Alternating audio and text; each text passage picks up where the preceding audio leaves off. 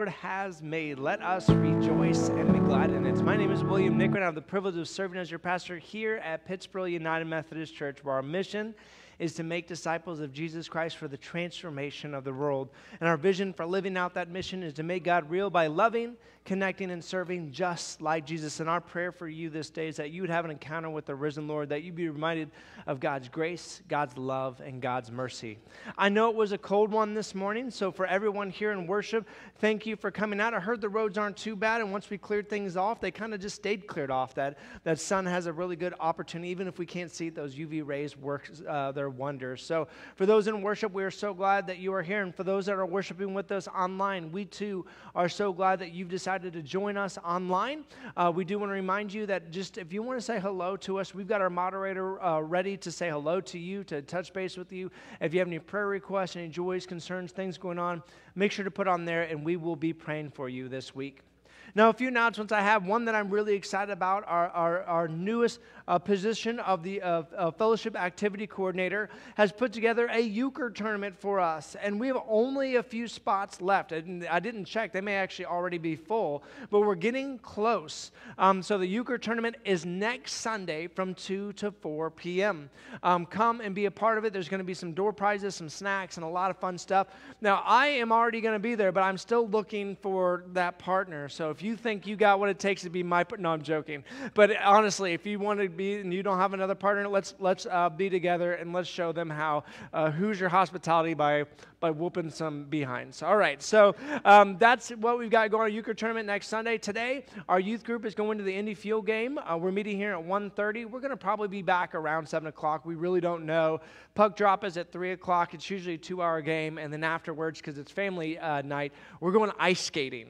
So with the players, which is a lot of fun, and then the mascot Nitro comes out, and it's a good fun. So this is probably one of the biggest events we've done in a while. We have 40 people that are signed up to go to this, including Troop 309 that's going to be a part of it as well. So thank you to everybody that signed up, and thank you to the very generous youth group that is helping with the cost. That the tickets are only $10 a person. So the youth group really went above and beyond for that, and we're so thankful. The last announcement I have is in February 5th, our first Sunday in February, we're going to start a brand new mini sermon series, a 3-week sermon series, and it's entitled Unplugged, Disconnect to Reconnect. And we're going to be starting with this question, are we addicted to our devices? And we're going to be talking about how our relationship to technology can be full of perils, and it also can be full of blessings for our community, our families, and our loved ones. So I know that this affects a lot of us. For some of us, you may have no issues with your relationship with technology, but I know you know someone that does. So I hope you will join us for that sermon series, Unplugged, Disconnect to Reconnect. So by far, I did not touch base with everything that's in our bulletin. I was seeing if I have a bulletin that's over there. But make sure you grab your bulletin, see what's going on. If you're online, check out Facebook. We've got a lot of ways that you can stay connected. And if you are not part of our newsletter, our email that goes out every Friday, that is one of the best ways to stay connected. Now, before we join in our call to worship, I'm going to have Kathy Derrick come forward. She's going to come up on behalf of Amy Money with an invite for our outreach team. Kathy? Amy asked me to tell you that I know you're going to be excited about this. There's a meeting next Sunday right after church for the outreach team. So she's welcoming anyone to come with new ideas for the new year.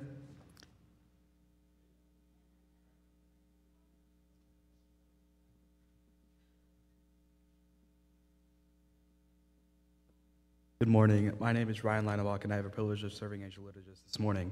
Let us join together in the call to worship. The Lord is our light and our salvation. Why should we be afraid? The Lord is the stronghold of our life. What have we to fear? Let us shout with joy to God. Let us sing and make music.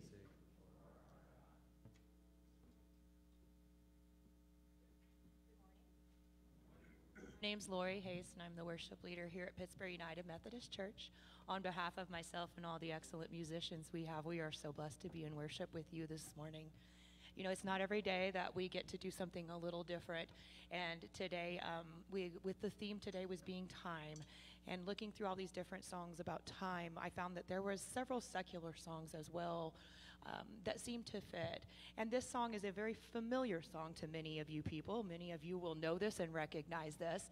But I ask that you really listen to the words and apply the words as well as we're singing along. And just it's a good reminder of how the passage of time and keeping things that are very important at the forefront of us. So please join along this morning as we sing Cats in the Cradle.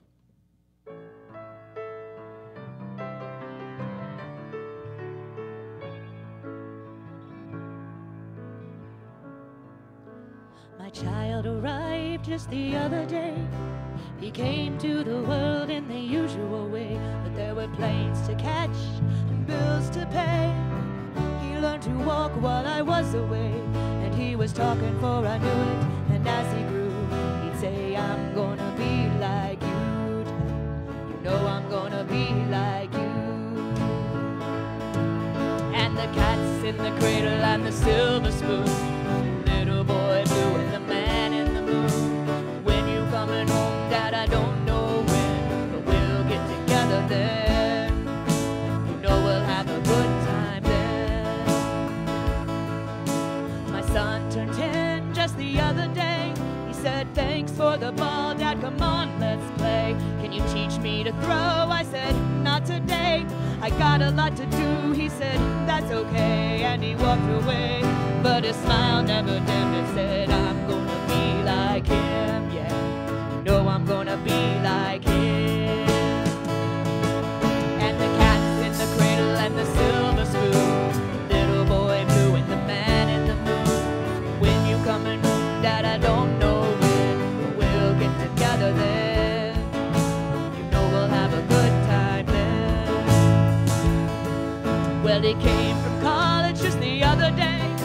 So much like a man, I just had to say, son, I'm proud of you. Can you sit for a while?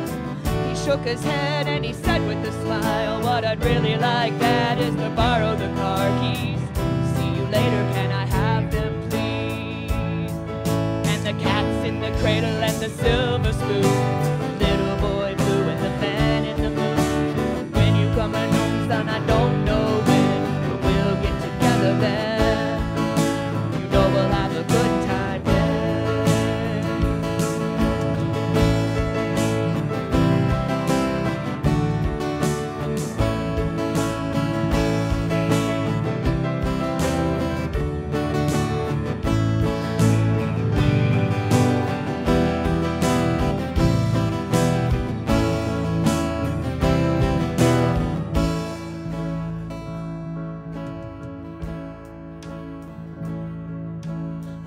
Since retired, my son's moved away.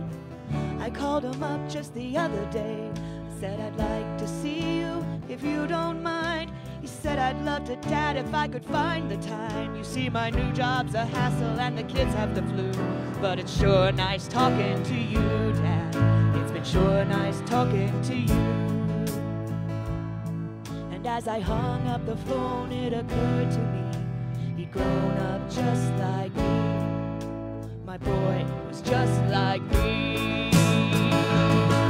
And the cat's in the cradle and the silver spoon, little boy blue and the man in the moon. When you coming home, son, I don't know when, but we'll get together then, yeah. You know we'll have a good time then.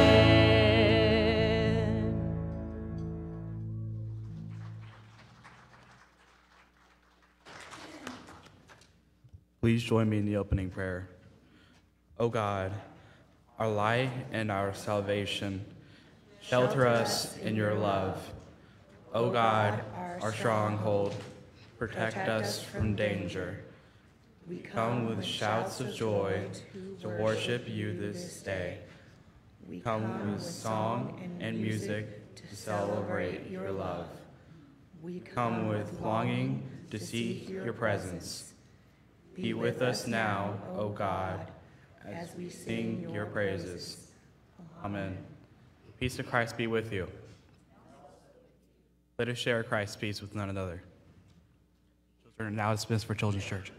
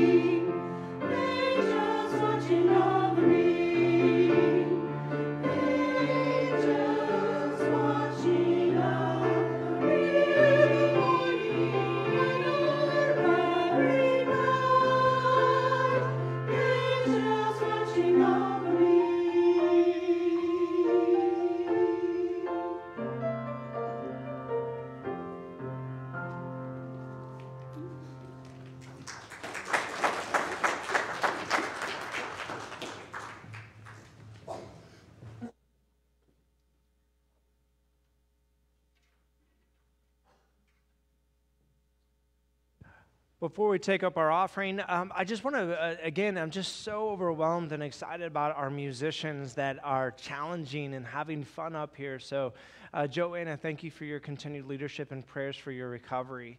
Continued thanks to Lori and the band for their leadership and playing some fun songs for us. You guys are doing a great job, so thank you for all of that. It is now time to take up our tithes, our gifts, and our offerings. This is our opportunity to give back just a portion of those many blessings that our God has bestowed upon us. I do want to remind you that online giving is available at pittsboroumc.org. /giving, and for those in worship, you can utilize our green bookmark to know how to give online and also to signify your gift online this day. So without further ado, let us give generously as our God has generously given to us.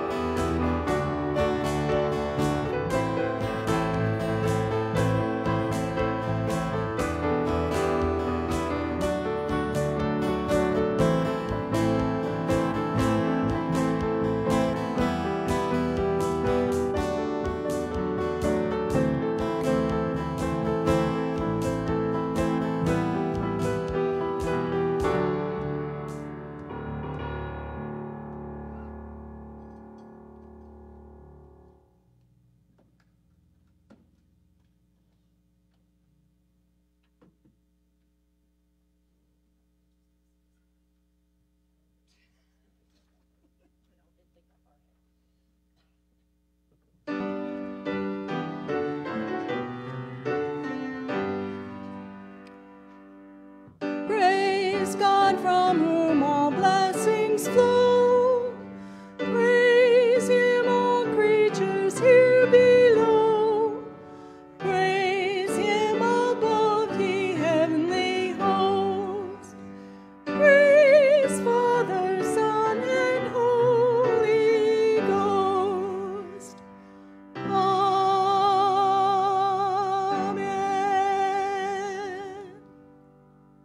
Oh God, we have seen your glory, felt the touch of your love, and felt your presence with us. With joyful hearts, we offer our gifts. Having heard your call, we offer our lives and our service to you. It's in your holy name we pray. Amen. Please be seated. Our hymn, Take Time to Be Holy, it's number 395.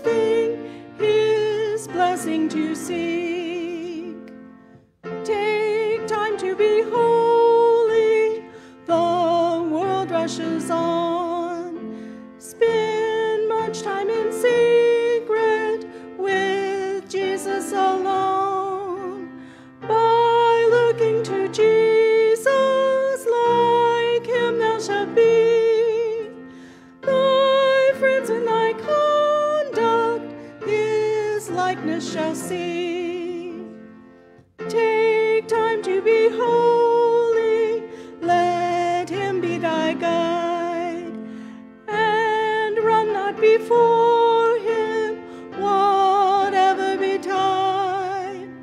In joy or in sorrow, still follow the Lord.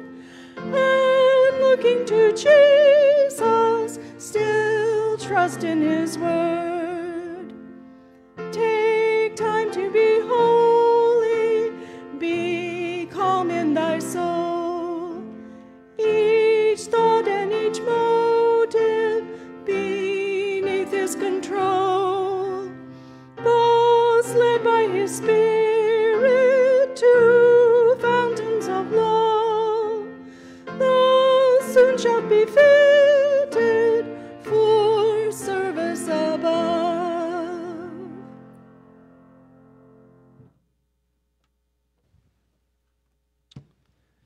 Amen. As we come to our time of prayer, I know that there are so many burdens and joys that we bring this day.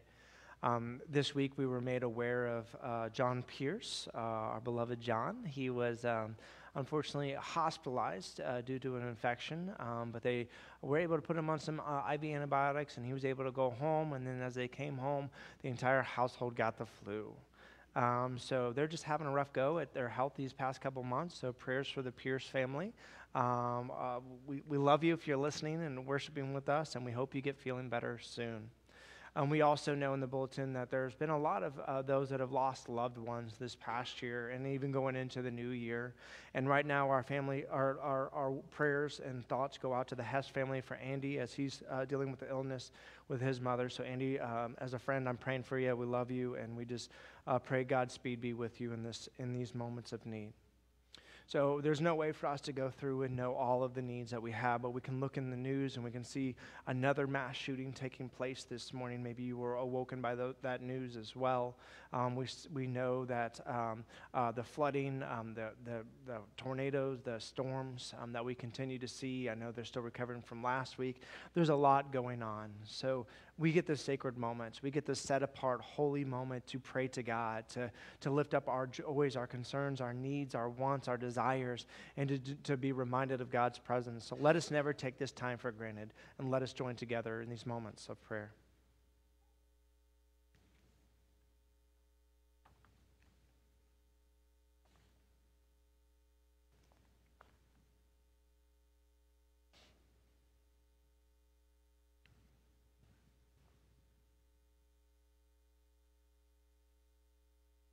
God of grace and of so much mercy, we come before you on bent knees, proclaiming once again your wonder and your might. Not our wonder, not our might, but yours.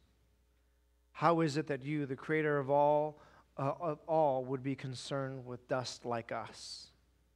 Breathe into our dry bones once again. Breathe new life, abundant life through your Son, Jesus the Christ. And we confess that once again that we have let the excuses of the world get the best of us. We've allowed our excuses of I can't, or I don't have enough time, or I don't know how keep us from living out our calling on our lives. God, we confess that rather than living in the light, we have chosen darkness and despair. Worried about our lives, concerned for our health, fearful that we are lost from you.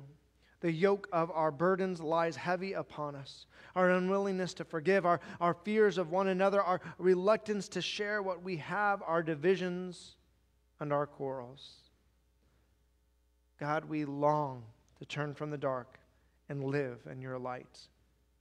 Lord, we yearn to leave what is evil and follow the path of righteousness.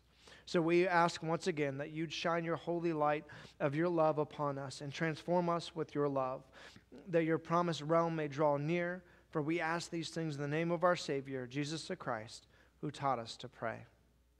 Our Father, who art in heaven, hallowed be thy name. Thy kingdom come. Thy will be done on earth as it is in heaven.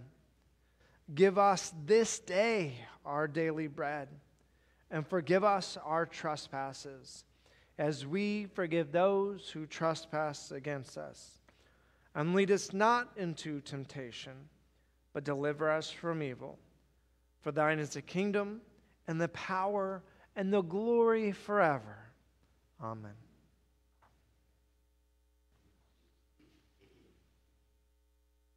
Today's reading will be from Luke chapter 9, verses 57 through 62. As they were going along the road, someone said to him, "I will follow you wherever you go." And Jesus said to him, "Foxes have holes, and birds of the air have nests, but the Son of Man has nowhere to lay his head." To another he said, "Follow me." But he said, "Lord, first let me go and bury my father." And Jesus said to him, "Let the dead bury their own dead. But as for you, go and proclaim the kingdom of God." Another said, "I will follow you, Lord, but let me first say farewell to those back at my home." And Jesus said to him, "No one who puts a hand to the plow and looks back is fit for the kingdom of God." This is the word of God for the people of God. Thanks be to God.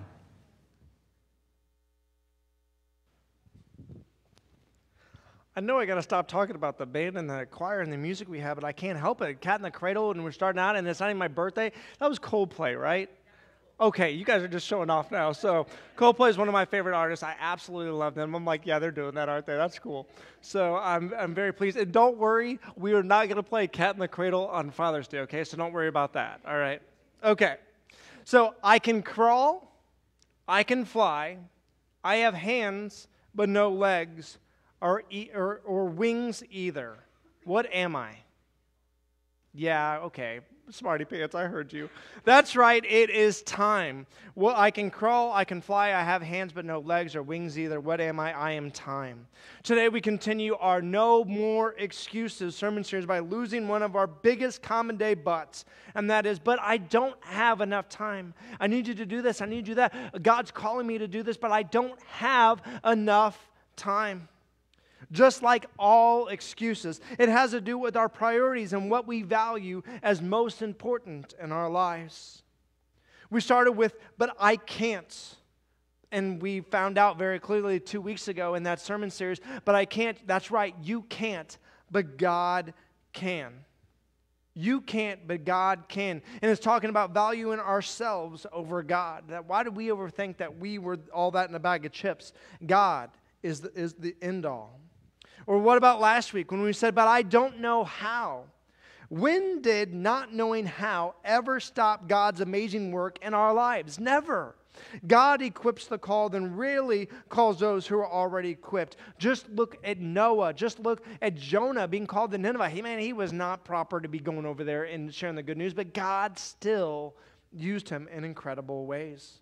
So time, that's what our focus is today, is that excuse of, but I don't have enough time. I use it, you use it, we all use it. It's one of the most prevalent excuses that we use in our society.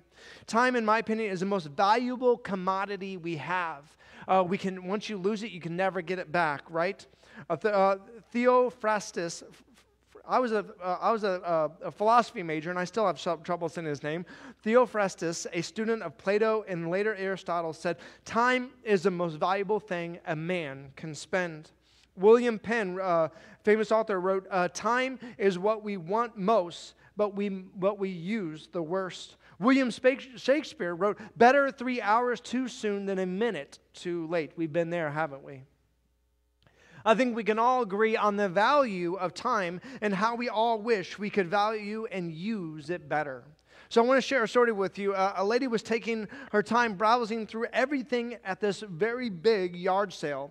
In a conversation with the homeowner, she said, "My husband is going to be very angry when he finds out that I stopped at a yard sale." Now, my wife isn't always angry, but she's always like, "We don't need that," right? So I understand that. But the homeowner replied, "I'm sure he'll understand when you tell him about all the bargains." And she replied, "Normally, yes, but he just broke his leg and he's waiting for me to take him to the hospital to have it set." Some things in life cannot be delayed, yet we still delay them, don't we? Not for any sinister reason, but because we don't attach any real urgency to them. We just let life happen, let the cards lay where they will, and we just kind of go through life, don't we? I heard a pastor once called this, but the but first syndrome. But first syndrome. I know, words you're not supposed to put together, but we'll make it work. You know what I'm talking about. I decided to do the laundry. My wife goes, yeah, right. But I decided to do the laundry. I sit down with the intention of doing just that and notice a news notification on my phone. I will do the laundry, but first, I'm going to read the important news article that came up on my phone. After that, I noticed some mail on the table. I'll finish reading my news article, but first, I'll look through the mail to see if there's anything that needs my attention. As I leaf through the mail, I notice the empty glass on the coffee table from yesterday. I'm now going to take care of one of the medical bills that came in the mail, but first, I need to put that empty glass in the sink. I head for the kitchen with the glass, but then I noticed through the window that our poor dog was left on the line and needs to come in. I put the glass in the sink and saw that last night's snacks were left on the ground, Aiden. And I don't know how the food got there, Aiden, but I do need to get the food off the ground. But first, I need to let the dog in. I just embarrassed my son. I'm sorry.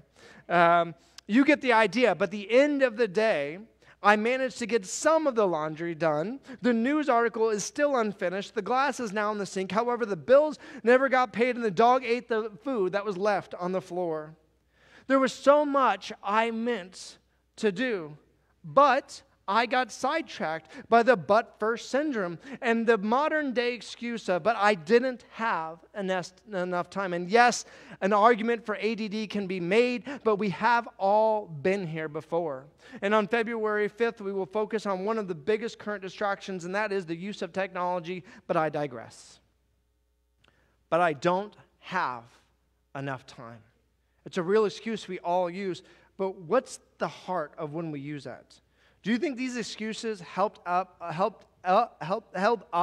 against Jesus? When people, if we were to use this excuse, Jesus, I'm going to come follow you. I'm going to be a disciple. I'm going to walk in your shadow. I'm going to do everything that you've done, even go to the cross.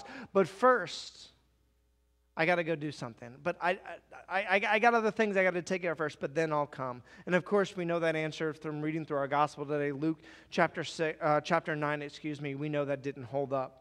As Jesus was walking along the road, he encountered three men, okay? So we got three different excuses or problems and situations we're going through today. The first one, he says, Jesus comes up to him and he says, I will follow you wherever you go, Jesus.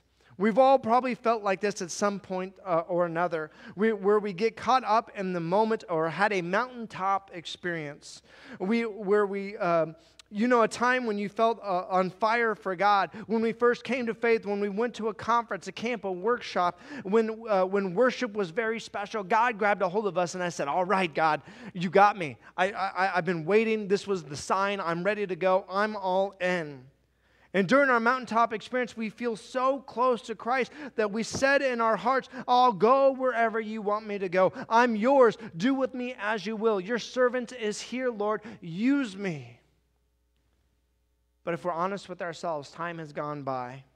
And the truth of the matter is that we have lived pretty ordinary lives since then. Oh, I know, what a terrible thing to say. There have been plenty of instances where we could have served Christ better, but somehow other things got in the way. Notice Jesus' response to him. He says, Lord, I will follow you. I'll go wherever you go. I'll drink from your cup. I'll die your death. I'll do what you call me to do. Lord, I am all in. And Jesus, knowing his heart, responded to him a little bit of a strange way for us, but a very powerful way. Foxes have dens and birds have nests, but the Son of Man has no place to lay his head. In other words, you have no idea what you're actually saying that you're willing to do. Jesus seems to be saying to him in a gentle way, you don't know what you're saying. Following me is not for the faint of heart. It's not for people who are concerned about materials, possessions, or even comforts. It's for people who are ready to put it all on the line. It's not for people who get excited on one occasion, who responds for an hour to a nice, warm, spiritual feeling. It's for people who are ready to be devoted to Christ regardless of their current circumstances or how they happen to be feeling at the moment. Foxes have dens and birds have nests, but the Son of Man has no place to lay his head. And this reminds me a lot of time of the rich young ruler that comes up to Jesus and says, how do I get to the kingdom of God? He says, love the Lord your God with all your heart, with all your mind, with all your soul, with all your strength. Love your neighbor as yourself. And he goes through all these commandments. He's like, I'm holding up all the commandments of Moses. I'm doing what I'm supposed to do. And then he says, okay, I see one more barrier in your life. You're really holding on to your stuff, your possessions, all the things that are going on. So I want you to sell all your stuff. And the young man left. We have no idea what he did, but he left sad because he had many possessions. So the same man that says, I'm all in, Jesus says, I know you're saying you're all in, but you haven't done the work to realize you're not, and you're not ready. Notice Jesus' encounter with the second man. Jesus says to him, follow me. And the man replies, Lord, first let me go and bury my father. Here's a man suffering from the but first syndrome. We might wonder what the man's doing talking to Jesus if his father had just died. What are you doing? Go to your loved ones. Why are you here listening to the rabbi?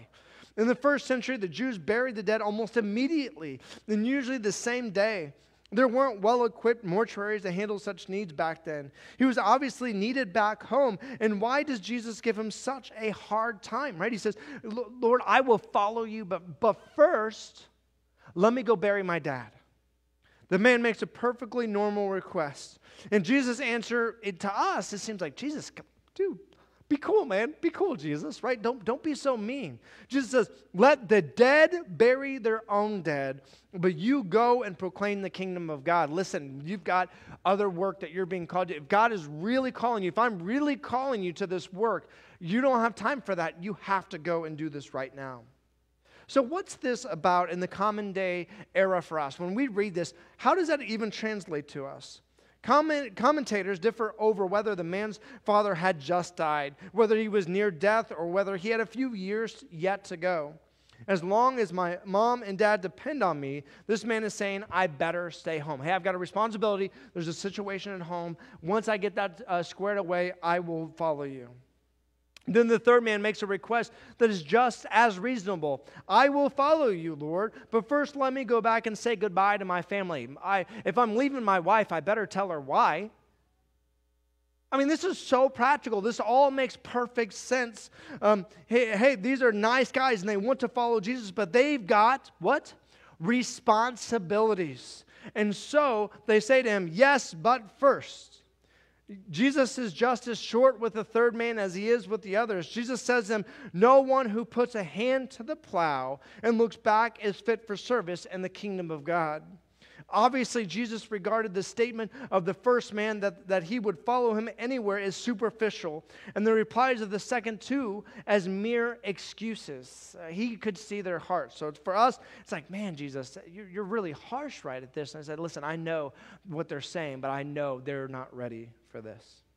He didn't need any more half-hearted disciples. He wanted people who were ready to make a commitment, and that's where I'm convicted. Is that as we're going through all these excuses, and we've got one more next week, and we're going through this, is like, what is God calling me to be committed to? What is God calling me to be all in about? Stop letting excuses get in the way and be that barrier of being who God has called me to be.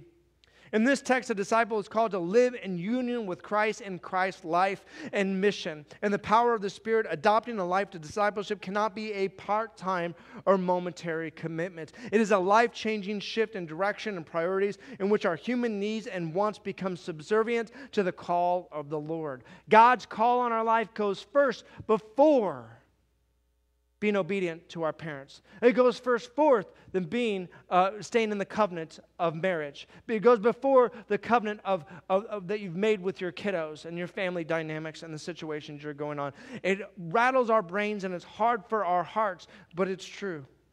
The Christian journey does not demand that we reject our responsibilities to family and vocation, but rather encourages us to see those needs in the light of our faith and through the lens of our deepening commitment to Christ.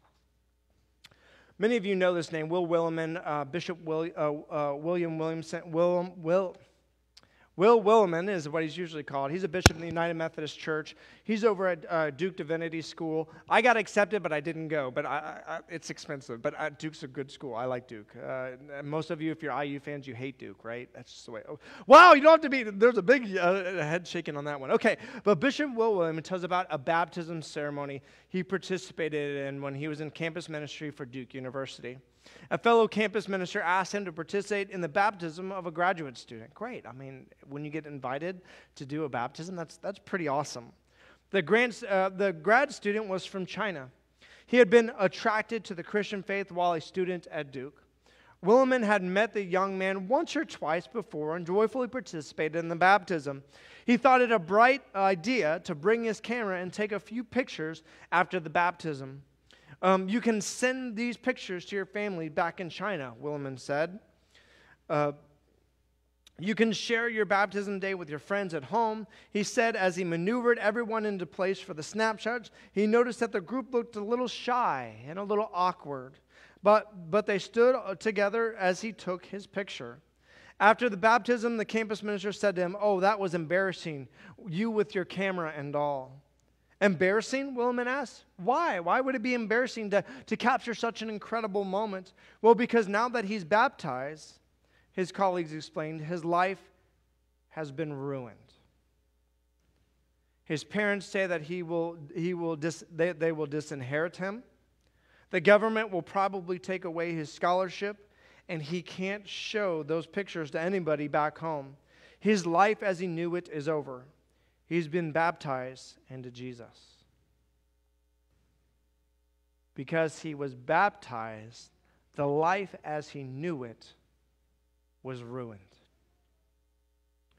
Great sacrifice. God calls us to make sacrifice. God calls us to be all in, and being all in and making that commitment. That excuse of, "I don't have enough time," is not going to work. That excuse of, "But I don't know how," is not going to work. When he says, "I can't," God says, "I know you can't." How many times do I have to tell you this? I'm God and I can.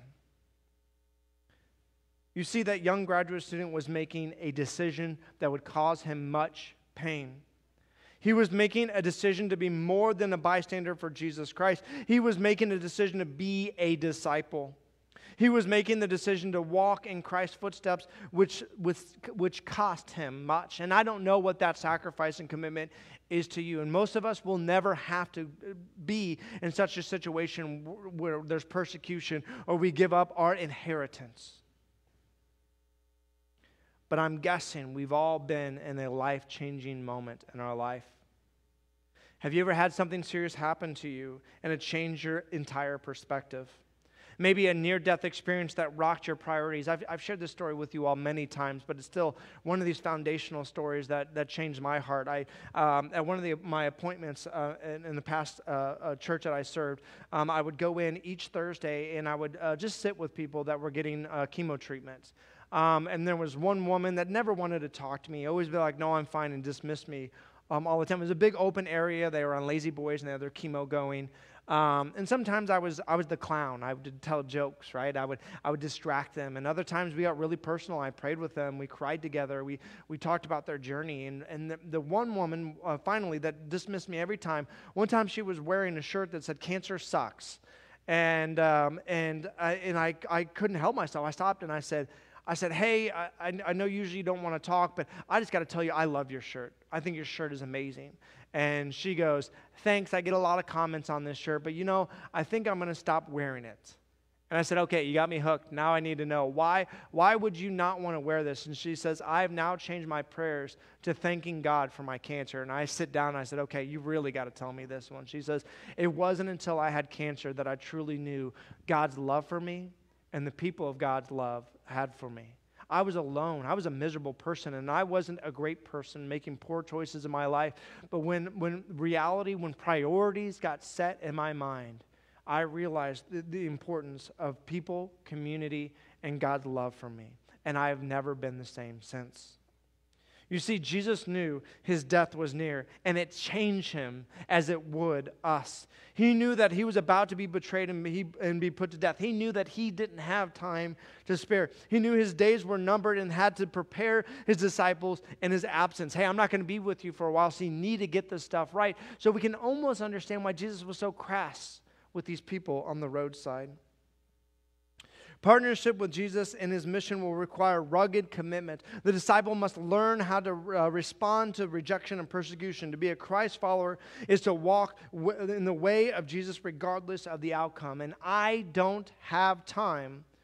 What this excuse really means is I have my time and God's time, and more specifically, I have my agenda and God's agenda, and there is no time left in my agenda. Don't you think it's time we change this? Don't you think it's time for us to stop saying, I don't have enough time, and saying, God, you are a priority for my life, and I'm going to change things up? Paul, a faithful disciple of Jesus, writes in Acts chapter 20, verse 24, however, I consider my life worth nothing to me. My only aim is to finish the race and complete the task the Lord Jesus has given me, the task of testifying to the good news of God's grace. Now, I don't want us looking at Paul and saying, oh, well, that gives me excuse to be mean to myself, that I see my life of no value. No, what Paul is saying is that I've got my priorities in such a way that I know that no matter what I do, no matter what I say, it's to uplift God. And one thing you may have forgotten about Paul is Paul was bivocational. Does anybody know his trade? Yes, say it, Julie. He was a tent maker. You got it. I was able to read your lips on that one. That's right. He was a tent maker. And so during the week, Paul was busy. He had work. He had a lot going on. And on the weekend, he would go and he would teach and he would do the work they were doing. We can go through the Bible time and time again and say, well, they didn't have enough time. If they didn't have enough time, just like we said, but I don't know how, all the innovations and technology that we have would not exist. And we talk about, but I can't, all the people that would have just stopped because they just believed that, oh, I can never break that mark in the mile. What was it, Andy? Was it the 4-minute mile that they thought couldn't be broke? Thank you. So in the history, they thought, no, nobody could ever break the 4-minute mile. They could never break it. And all of a sudden, one person breaks it. And within, I think, a couple months, all these people start breaking that mileage. And if we look at this and we look at the view from our own personal self, the reality is yeah, that's right. We can't. We don't know how, but God does. And God will help us with our priorities. We just have to be willing to move forward. Let's pray.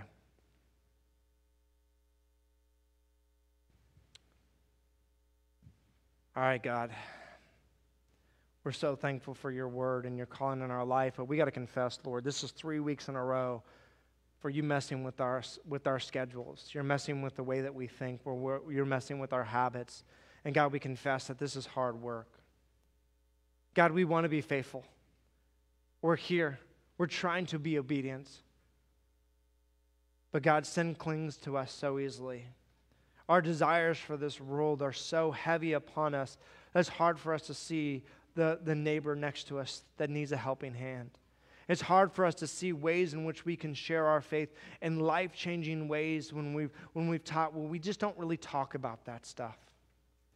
God, we know that there are so many callings that you have in our life, and we pray that you would continue to work in our hearts, minds, and souls, Lord, that you would help us to be people that follow you wholeheartedly, not just the one that gets caught up in the moment in the mountaintop experience, saying, Lord, I'm going to follow you, and then doesn't do the follow through.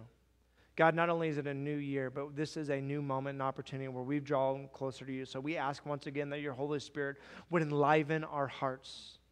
As our pastoral prayer said, that you would breathe your Spirit into our lungs, that you would refresh our dry bones, and that we could go out and to do the work that you've called us to. Lord, it's hard work, but we know that if we are faithful and we continue to commit to prioritize you in our life, that you will show up in incredible ways.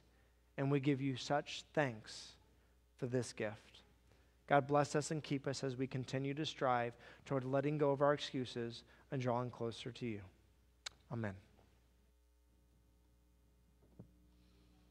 As William said, that was Coldplay during the offertory. So I come from a long line of punsters. We love puns in our family and have since I think I was a toddler at the point like where we were already speaking in puns. So the name of the song we played for the offertory is called Clocks, which is just a little play on the time. Next week, we have got a very special surprise for everybody. Wanted to let you know we're going to wrap up this sermon series with original lyrics written by a member of our congregation to a familiar tune song. We've decided that William is not the only one who gets to have a little bit of fun with his play on words. We are also going to have a little play on words as well. So definitely make sure you make it out for this, because it's going to be, I guarantee you won't have seen anything like that before. So our closing song today is called Breathe. I invite you to please join along and sing along if you know this song. It's pretty familiar.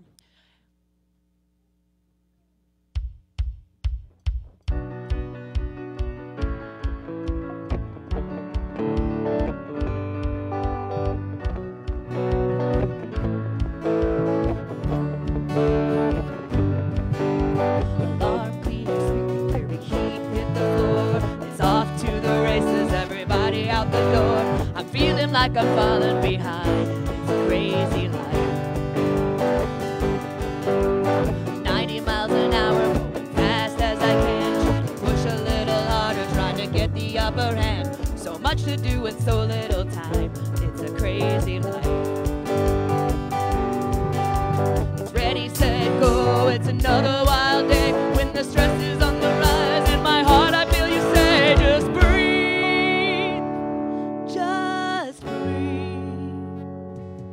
Come and rest at my feet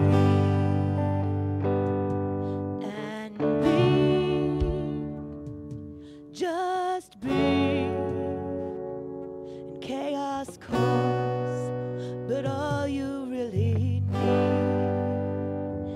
is to just be.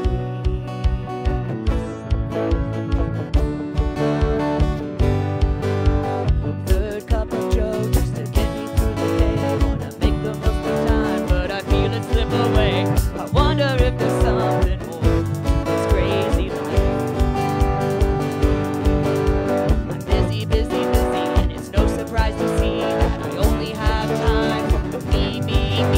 There's gotta be something more to this crazy life. I'm hanging on tight to another wild day when it starts to fall apart. In my heart I hear you say, just breathe. Just breathe and come and rest at my feet and be, just be. And chaos calls, but all you really need is to take it in and fill your lungs with the peace of God that overcomes. Just breathe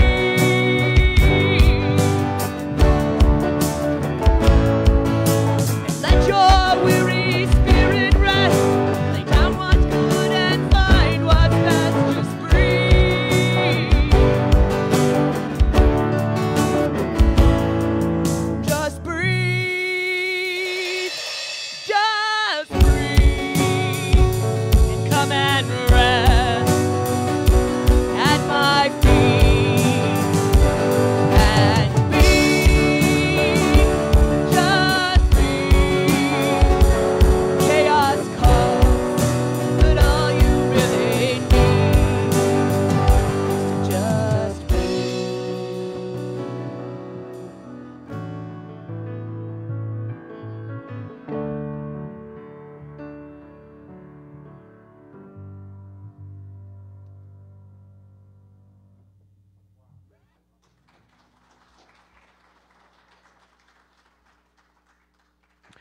Will you please stand for our benediction?